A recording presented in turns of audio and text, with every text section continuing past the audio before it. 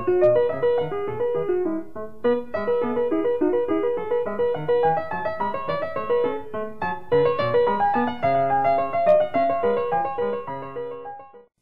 have looked at the theory of how the Earth was formed.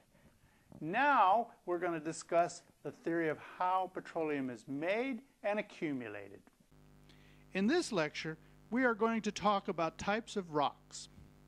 In the rock cycle, we have three classifications of rock: igneous, sedimentary, and metamorphic. We identify these rocks according to rock type. Of course, the UAE has all three classifications, but in this course, we will focus on the sedimentary rock because only in that rock oil is found. We can further divide sedimentary rock into additional types: carbonate, which is limestone, and silicate, which is sandstone. Carbonate rock was formed by chemical composition when the layers that were laid down to form sedimentary rock contained remains of living things like shells and coral. Here is an example of carbonate rock called limestone in the UAE. Silicate or sandstone was formed when the layers that were laid down contained silicate particles of varying sizes. Around Liwa, you can see examples of sandstone. In the UAE, most of the oil is found in limestone. Here is an animation of the rock cycle. We start with magma from erupting volcanoes that comes to the surface, cools or solidifies into igneous rock that over time forms mountains. The igneous rocks in the mountains are exposed to the wind and water, which begins to break down the rock. This is called weathering. Over geological time, these particles are transported by the same wind and water to another location. This is called erosion. Eventually, these particles and pieces of rock settle in a quiet place like the bottom of the ocean, where they accumulate into sedimentary layers. As the layers increase, the pressure and temperature increases on the lower layers, causing lithification, a transformation from sedimentary particles into sedimentary rock. Lithification can be formed by compaction, which is a physical process, and by cementation, which is a chemical process, a chemical change within the physical process. Remember, sedimentary rock can be transformed by these three processes: physically, or chemically, or a combination of both. Meanwhile, as the plates at the margin continue to move, because they are dynamic, always moving, some of the sedimentary rock is pushed down by convergent plate movement. When this subduction, which is when one plate pushing down under another, occurs, the rock is pushed closer to the mantle. All that friction of rock pushing and rubbing against each other causes a lot of heat. This heat changes the minerals into different shapes and combinations, creating metamorphic rock. Then, because some of this metamorphic rock is pushed further down, it gets so hot it melts, forming new magma, and the rock cycle starts over. Igneous is mostly crystallized or cooled parts of magma. Sedimentary is weathered and eroded igneous rock deposits that have formed layers, been buried, put under heat and pressure, and lithified, physically, chemically, or both. Finally, metamorphic rock is formed when the plate margin movements causes rock to be pushed down and transformed. As I said before, in the oil industry, we care mostly about sedimentary rock because that is where the oil is, where we find the hydrocarbons. The presence of hydrocarbons in sedimentary rock is why we search for this type of rock. But the oil industry is not the only one interested in sedimentary rock. It is in this rock that we find all our minerals. We find gypsum, used in the building trades. We find gold, silver, and copper, used in all kinds of manufacturing as well as jewelry. The phosphates fuel the petrochemical industry. In this rock, we also find salts, a mineral needed for us to sustain life. Therefore, sedimentary rock is essential to us in our way of life, giving it tremendous economic value. This is pretty impressive for a rock, don't you think? Here is a chart showing the composition of sedimentary rock. As you can see, most of it is siltstone, mudstone, and shale. These other two, the two important ones, are limestone and sandstone. These are the two that contain most of the oil, where the oil reservoirs are found. Sandstone is generally more important in the United States, Mexico, the Gulf of Mexico. Here in the UAE, they have very little oil-producing sandstone. Now let's go back to the rock cycle for just a moment. We saw the molten rock appear as magma that is then cooled into igneous rock. It was exposed to weathering and over time broke down, causing it to crack and separate.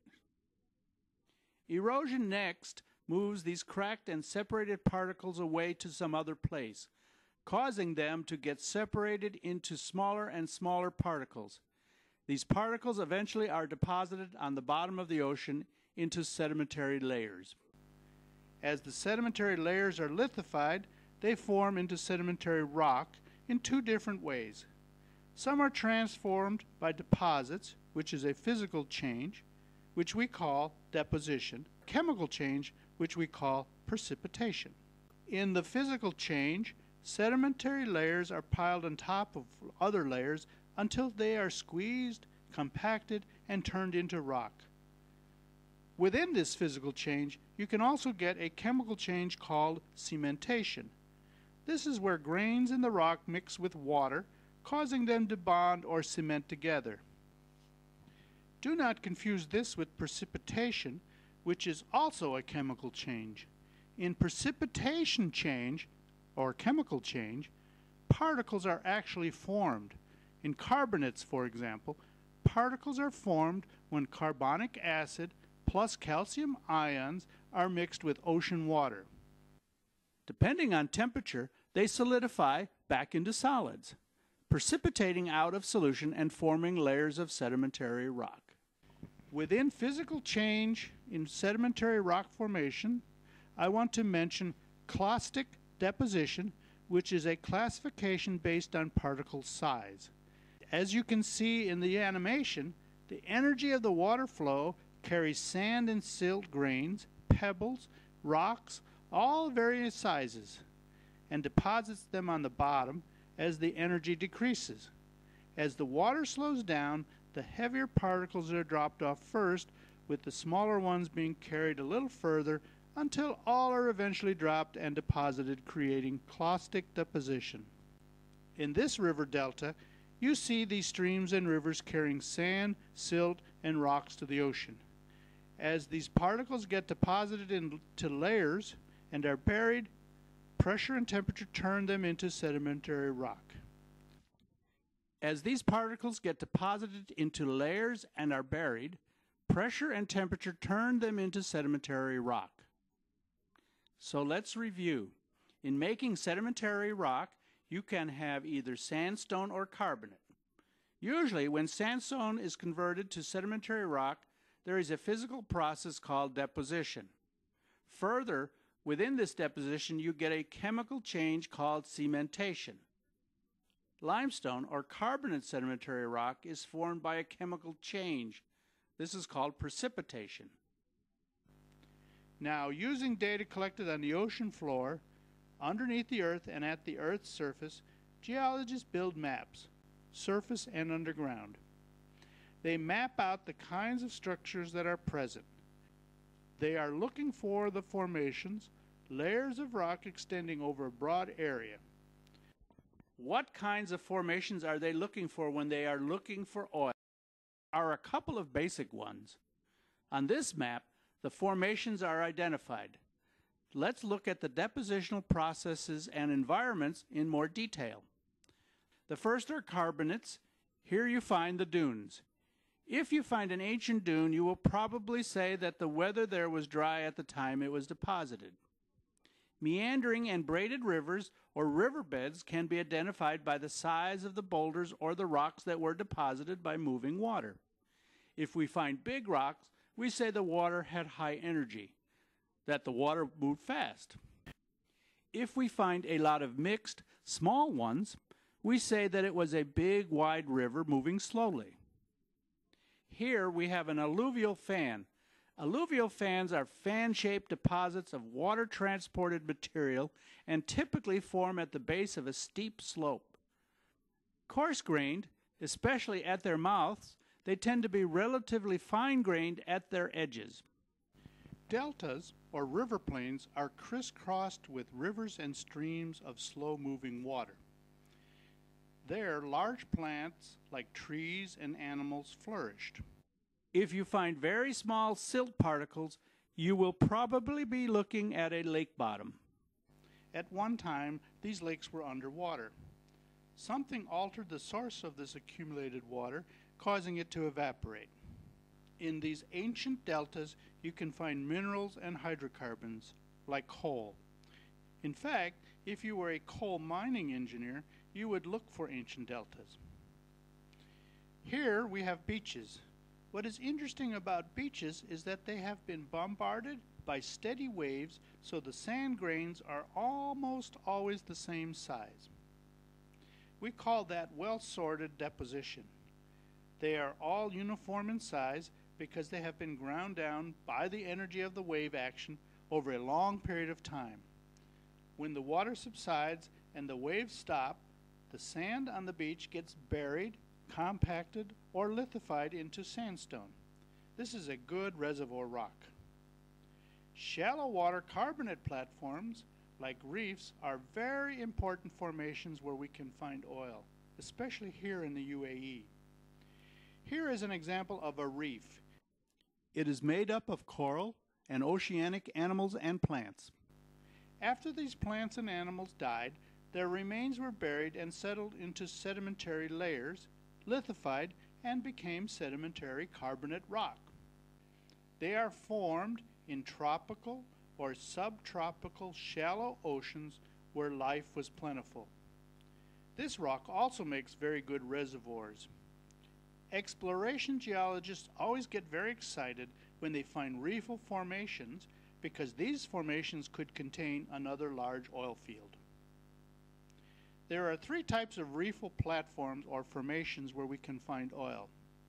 The first is at the reef's platform edge, made of strong shells and oolic banks with high wave energy.